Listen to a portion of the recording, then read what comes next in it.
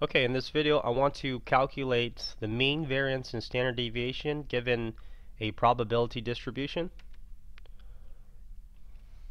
Alright, example 5, it gives me a probability distribution for the number of girls in 2 bursts. And the question is asking for the mean, variance, and standard deviation. So to do that, on my TI-84, what I want to do is make a list for the x values and the probability values. So to make a list, let me go to Stats, click Edit to edit my 2 lists. For list 1, I'm going to put my x value, so that's 0, 0, enter, 1, enter, 2, enter.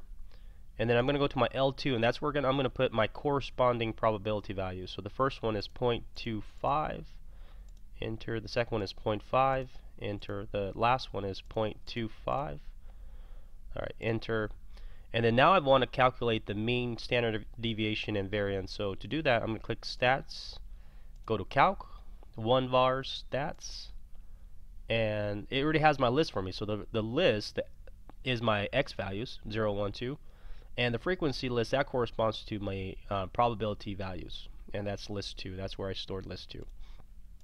So let me click Calculate, and there it is. So the mean is 1. The sigma is, the standard deviation is 0.707106, and so on.